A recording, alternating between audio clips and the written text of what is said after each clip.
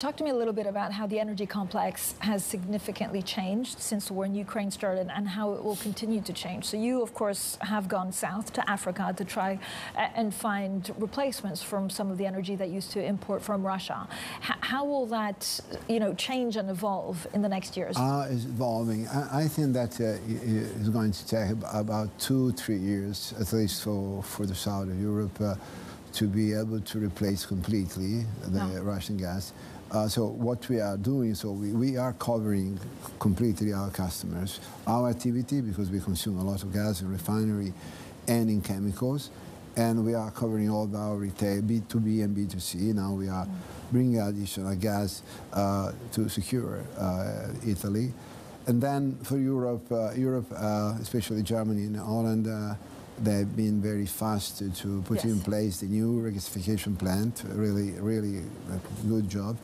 But now you have to replace, find also the gas. The gas is, we have at least 60, considering that 60 billion cubic meters coming to replace partially Russian gas, we have still other 60 billion cubic meters to replace, because last year we had Russian gas until July, about 80%, then they decrease, and now it's practically zero. So now the big challenge starting from March is really to be able to find the gas that we really need to replace it 100%. Where do you see the price of gas, and where do you see the price of oil going? So the price of gas in oil, what we have now is not really representative of what we are going to have when the driving season starts. The weather is okay, but also this season is always quite flat or down in terms of commodity price.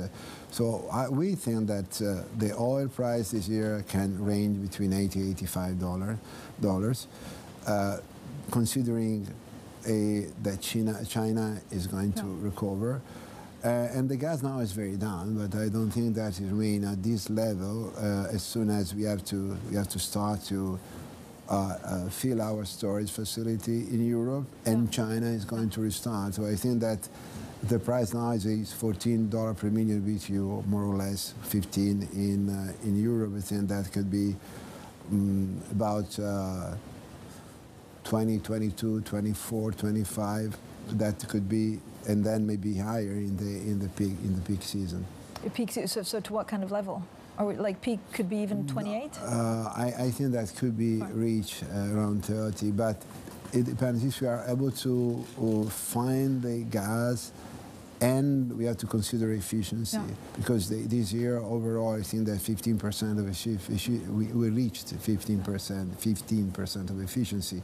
So if we are able to keep this kind of efficiency plan, so reduce the gas consumption and use other kind of, unfortunately, fossil fuels, because we know that renewable are not enough to replace gas, maybe the price can be lower.